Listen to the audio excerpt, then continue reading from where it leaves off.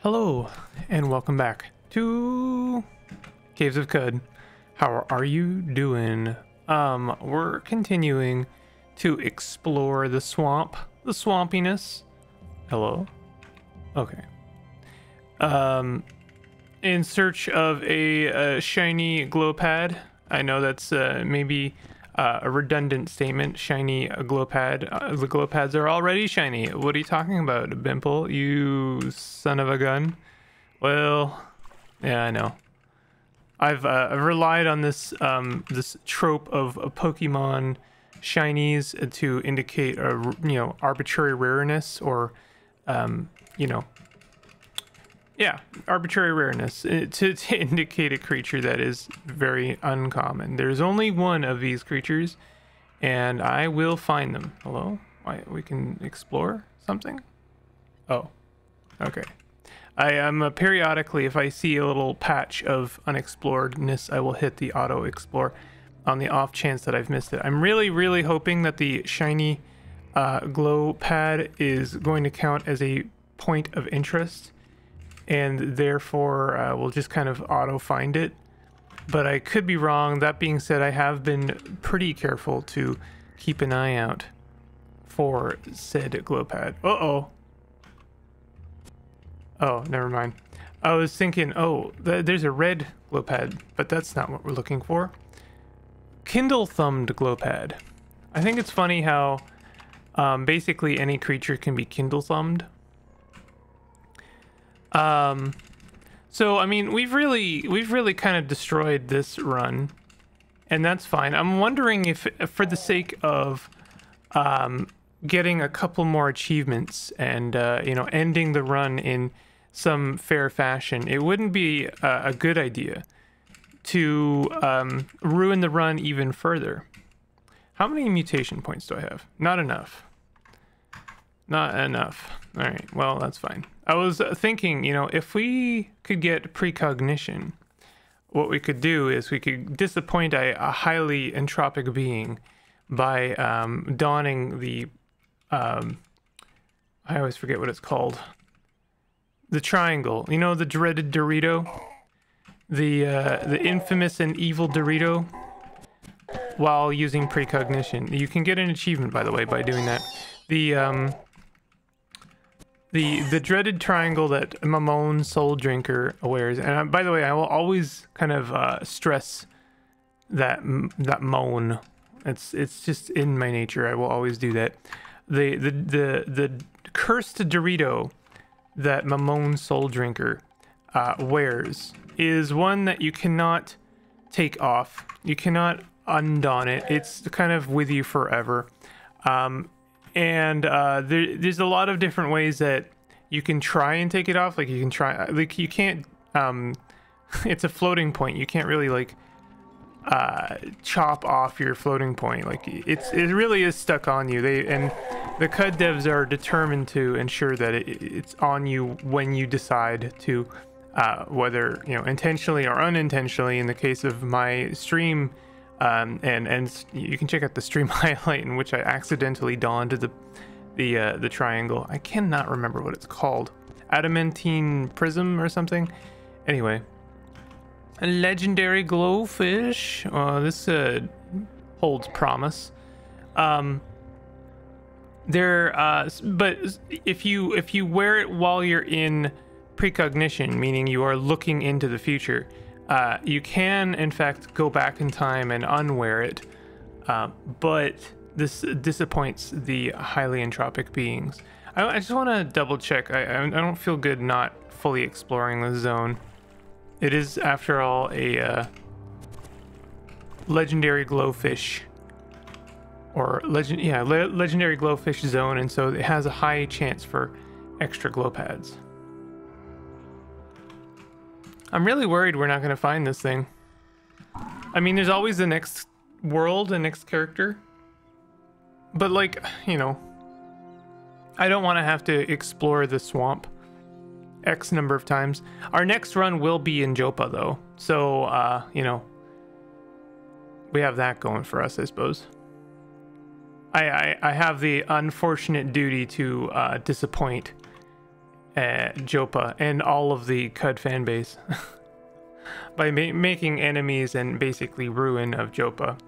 Jopa is highly loved in the Caves of Cud community, and I don't blame them. Jopa is one of the small kindness in Cud, and it's just like one of the most wholesome little towns, you know.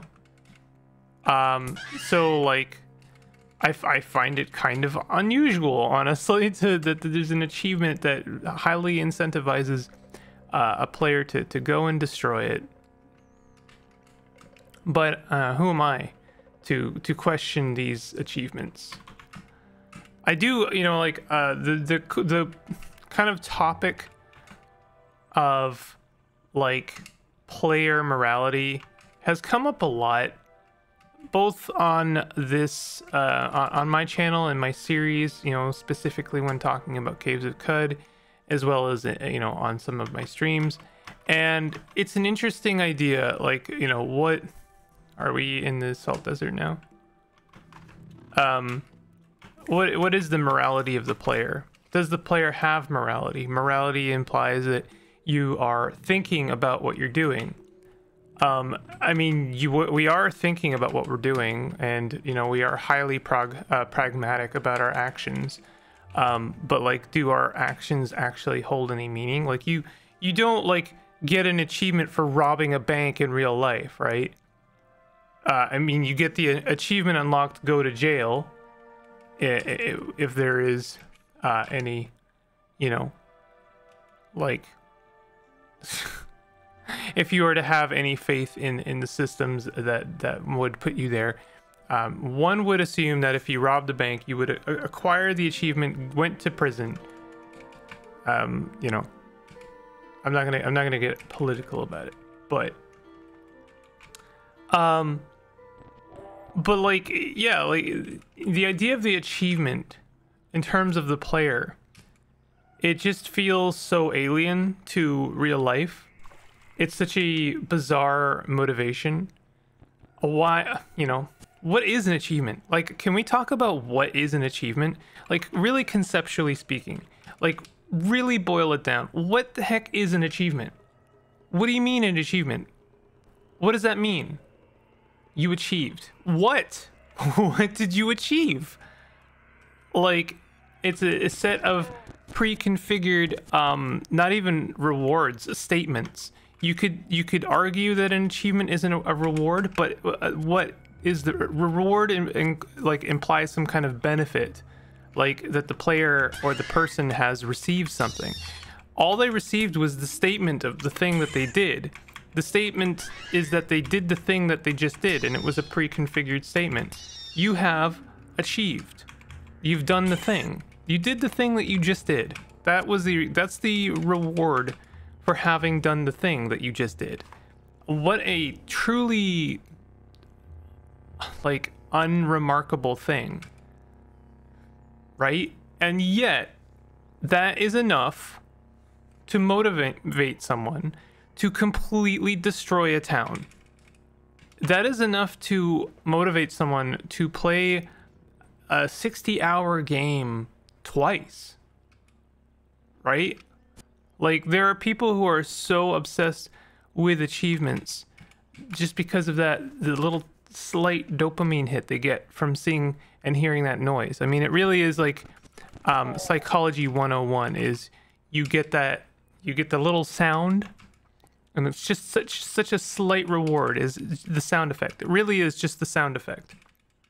And the little notification, that's the second reward. So you have audio and visual reward, sensory input from the player has received. The player has received their daily rationed dopamine hit. Achievement acquired. You destroyed the world. Good for you. It doesn't even say good for you. I don't believe I remember saying, you know, what's the line? That's it. After 40 years, all I get is you know, thanks and how you do. And I don't believe I recall saying thank you. Hated by Roots. Sure. Let's be on good terms with Roots. Never mind, we're still disliked by Roots. That's because we're the root of all evil. Oh, God. Please make it stop and end it forever. Achievement acquired. You ruined everything. No, but for real, I mean, achievements are such a bizarre... I'm gonna say it, culture. I think that achievements are, like, at this point, they are self-contained, they are established enough to be called something of a culture. Achievement culture. Because there are people who devote such an enormous amount of time to acquiring achievements. Here's a spicy topic, maybe. I'm gonna talk about my Steam Deck. Because apparently you cannot like do anything revolving like Valve without someone getting kind of spicy, but I'm not gonna care about that necessarily. But I want to talk about I recently installed a enormous amount of emulators. Yes, I am a man of culture. On my Steam Deck, I have acquired many emulators for the purposes of playing illegally pirated content. I know. How could you do this, Simple? I trusted you. I thought you were better than this. No, I mean, like, I've talked a little bit in the past about how I really, truly do not like exclusive, or what do we call it? Not exclusive content, but it's like, I like proprietary content. Listen, I don't want to have to pay for Super Mario World again. Like, it's stupid, and I don't see why I should ever feel bad about that. There are people who have tried, legitimately tried to make me feel bad because I downloaded Super Mario World. I'm like, you are, like, you know, freaking, what do you, God, what, not Miyazaki, what's his name? Miyamoto. Miyamoto ain't gonna sleep with you, bud. Like, he's not gonna thank you. John Nintendo is not going to send you they're not even gonna give you an achievement. You're not even gonna get the rationed daily dopamine hit from, you know, like guilting someone into buying a 30-year-old game for the 50th time. And I ain't gonna thank you either. Just saying. You know, Simple's getting spicy today. Simple's also referring to himself in the third person, and Simple really ought to stop that. But anyway, what was I talking about? Listen, I recently downloaded a copious amount of emulators and wanted to play them on my Steam Deck, because the Steam Deck is now officially the best like machine for doing something like that. There are other alternatives and they're nice too, but I'll say I've used a lot of different hardware for, you know, emulating, and I like the Steam Deck a lot for it. But when I installed all of these emulators, it was like, hey, do you want to also like sign up for emulator achievements? Like, what? What do you mean? What do you mean, emulator achievements? I mean, basically you have Super Mario World, right? Yeah. Okay. Well, a lot of people like Super Mario World, and people also like achievements. So there's a whole community of people who have gone out of their way. Wow, we just got Reshiflor. Incredible. There are people who have gone out of their way to manifest a bunch of achievements for a ton of, you know, ancient games, because, you know, why not? What a truly, and you have to let you sign up for an account, and you can put your achievements on display in this account. And yeah, it's like, you know, I jumped off Yoshi halfway across the gap. You got an achievement, the bad end of Super Mario World. You are evil, the evil Mario. Well done, congratulations. Here is your rationed dopamine hit. Bling. That's the sound. Like, yeah, go ahead, sign me up for that, I suppose. Go ahead. I would like to do that. Is there a legendary horned chameleon here? It kind of looked like it, but I don't think so. Oh, we're at a legendary croc. Yeah, like, just what a truly strange thing that we have done. I say we. I didn't really ask for this. But well, give me 1 second. Yeah, I don't know. I don't understand. There was a time when I really, I did care about achievements in a weird, like, as much as one, I guess, I'm gonna say that that's actually not true. I don't think I've ever cared about achievements as much as one can care about achievements, which is what I was about to say. I don't think that it is possible for me to care about anything as much as one has cared about achievements, because there are people who have, like, made it their life hard stop period to acquire every achievement. And I think that's kind of absurd. Like, when you talk about, like, say the Xbox, is the Xbox, I think, the progenitor of the achievement. When we're talking about the Xbox, maybe something like that was achievable to get every achievement on a single machine, or a platform even. Because at the time, these platforms are a lot less accessible to the likes of indie developers, indie games, but just like games in general. And I think that even like game development at the time was maybe a little bit less accessible. I could be wrong, but it feels to me like lately there's been a huge explosion of indies. Due in part maybe because there is the toolkits have been made a lot more accessible. This is my belief.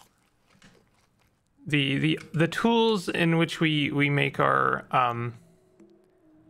games are a bit more accessible. Hold on, I have to find myself back in the swamp again. We're kind of running out of swamp a little bit. I'm also running out of water. I can always teleport to Deva. I hope Deva doesn't hate me because I betrayed the Aborokoru, ape god. Okay, still looking for this glow pad. Anyway. So here I am. I mean, like, rocking like a hurricane. Looking for a shiny glow pad because someone, one of the CUD developers said, hey, you know what would be funny? What? If we put a single shiny glow pad in the swamp and then made an achievement. They say build it and they will come, and I mean, I think that's nothing more could be truer about achievements, because you really just have to say, hey, if you wander in the desert for 600 days, you may be gifted with a small ration to dopamine hit of you did the thing. And what's really dumb? This is like a very luck-based achievement. Someone could get absurdly lucky and find it on their first playthrough. Like, it's not even there's nothing skill based about this. There's nothing even really interesting about the acquisition of this achievement. There's not really anything. There really is nothing interesting about this one. It's just like, hey, there it is. Do you want it? Go get it. Search for it. This is not a criticism, by the way. I'm not saying don't do this. I'm saying that the motivations of the player are truly strange. The CUD devs were like, if we put an achievement there, someone will do it. Or will they even? Like, I don't know. What were the motivations of the developer, of any developer, for putting an achievement in? For putting an achievement in for something that was not particularly skill-based. Is it interesting as a player? Is there lore about this shiny glow pad? Is there an implication that there are shiny creatures? Is it like, what is it? Where are we? What are we doing? What is going on? I think it all bears some thought to it. Like, for real. I don't know. It's just it's a weird one. I can't not think about it. I'm looking for a slightly off-color version of a very mundane creature that doesn't really have any weight or doesn't have any stakes in CUD. Like, there's no glow pad lore, you know? Why a glow pad? Because it was mundane, I think. I honestly think that's the only reason, is because it was mundane. It could have been anything. It could have been a Snapjaw. I think the Snapjaws honestly have more weight. They have more implied lore in CUD than the glow pads. The glow pads really is just some, like, flora of the swamp. There's nothing really interesting about them. The only interesting thing about glow pads is they are fairly tanky. And so they can tend to kill a lot of creatures, which is, I think, is an interesting thing about glow pads. Like, you'll see them take out a croc, for example. Like, just absolutely destroy a croc. And it's hilarious, I think, to witness a plant just kill a croc. You better not leave. Hated by Bales, disliked by roots, disliked by mollusks. I don't have any oil. All right, well, that's that. We are very rapidly running out of water. We can sell something to this lad here, though. Let's just go ahead and sell this snakeskin armlet. I'm a little bit sad that this run got ruined. Just a little bit. Okay, we now have enough water to continue looking. It's really, I know it's my fault. I was very excited for more music. I gotta say, I am very excited for more sound effects in CUD. I like the sound effects in CUD. Some of the new sound effects I'm maybe not as big of a fan of, but I think overall it's a win because we're just gonna get an absurd amount of new sound effects that are 100% worthwhile. And the sound effects in CUD are generally really good. Like, I think that you know, people like to say that Caves of CUD looks like a spreadsheet, which I think is just like 100% unfair. Famished. I think that Caves of CUD actually has a great art style, and it's one you really only begin to appreciate once you've played other traditional roguelikes. Like, you really, if you think this looks bad, you really just haven't played anything that, you know, you haven't laid eyes upon the giants that Caves of CUD sits atop, you know? Like, and they're not to criticize them, wouldn't dare. Actually, I don't think I should have done that. But like, for real, there are some traditional roguelikes that you really have to kind of strain your eyes. You have to get over that like initial hump of like, man, people played this game, you know, for hours. Wow. It's like, you know, years from now, and I mean, I say years from now, but honestly, now, not even years, just right now, there are people, there are maybe children, there are influencers in their early 20s who are going to look at the original Game Boy, the original Fat Lad Game Boy, for the first time. Not to make you feel old or anything, but yeah, we're getting, like, we're up there now. They're gonna look at the initial Fat Lad Game Boy. It should just be called the Game Lad. And they say, oh, people played video games on this? Are you kidding me though? Wait, I am in the desert canyon. I am not where I want to be. I want to be in the swamp. And I mean, like, you're not wrong. You're not wrong to question the ration of that, to be honest. It's not rational. It really isn't. I'm sorry. Like, anyone who played on the Fat Lad, on the Game Lad, you are, you know, like, we lived through a time, I'll tell you what. And, you know, I think that the gross, like, whatchamacallit, the nostalgia for the 90s is really unwarranted. It really is. Like, why are we nostalgic for the 90s? I know there was stuff in the 90s, but there's stuff now as well. Like, for real,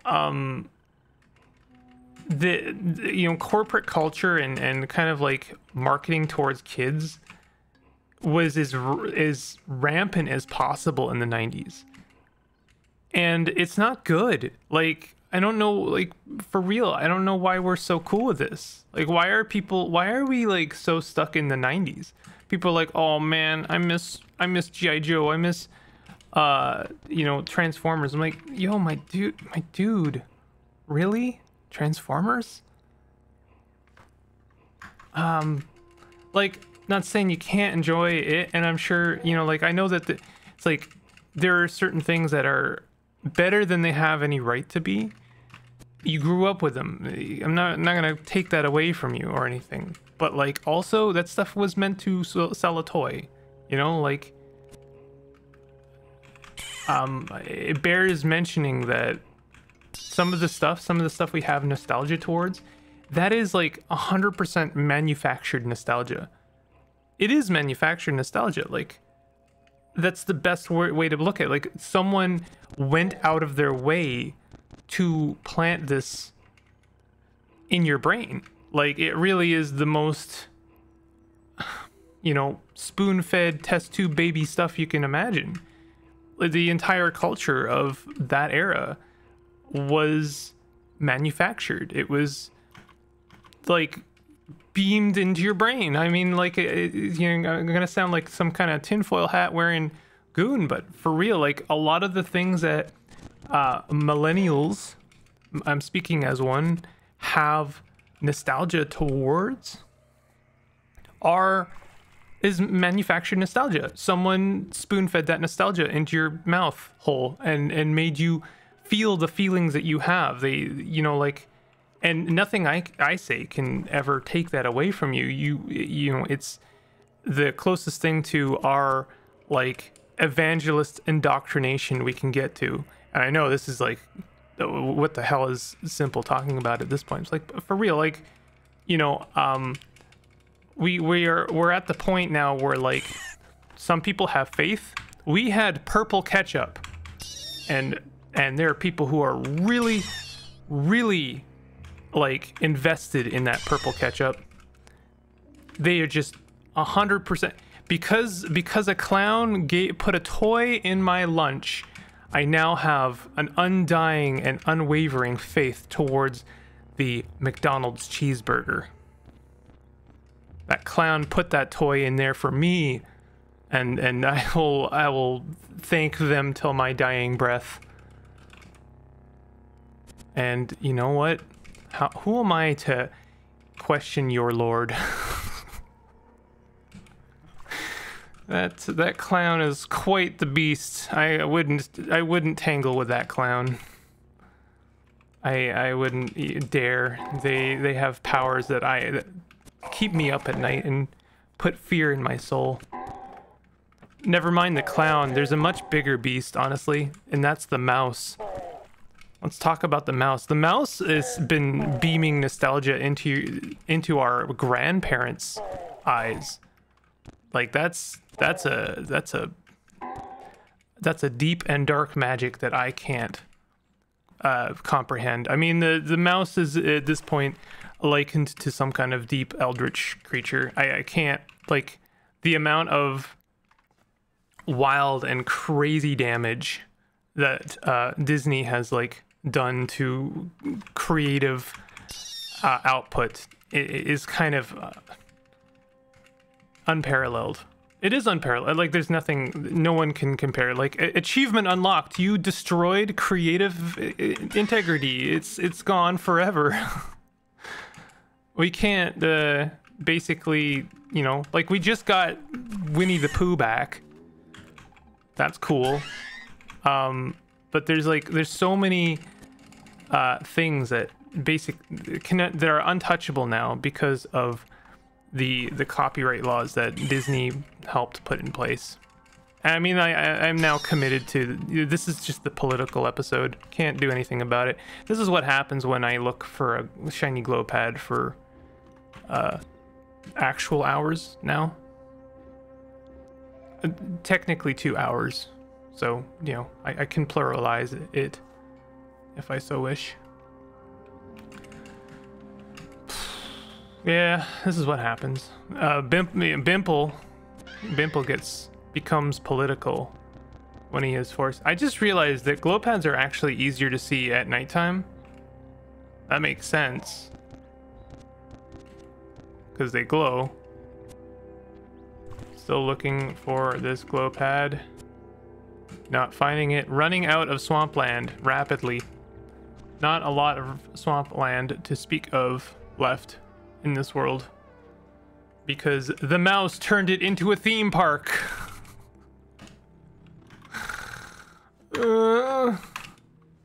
Sorry, I'm trying to eat food. Well, that's pretty much going to do it for this episode. I have a little bit of swampland left to search, but I have a horrible feeling. Either I've missed the glow pad, or or it's dead. Like, there's always that option that the glow pad just like died as soon as I entered the tile because there were things fighting it. But yeah. Anyway, if you somehow enjoyed this like raving episode of Caves of Qud, then maybe you want to hit that like button and consider subscribing for more content like this. And hey, here's your daily rationed dopamine hit achievement unlocked. Hey, thanks you for subscribing to my content. And also, if you want another achievement, maybe you could check out my coffee and help support me like the wonderful supporters of this channel, the people, the golden simpies that have helped support me in this venture of becoming some kind of weird influencer. Appreciate you, bud. I'll try to do you proud, and see you guys next time. Take it easy.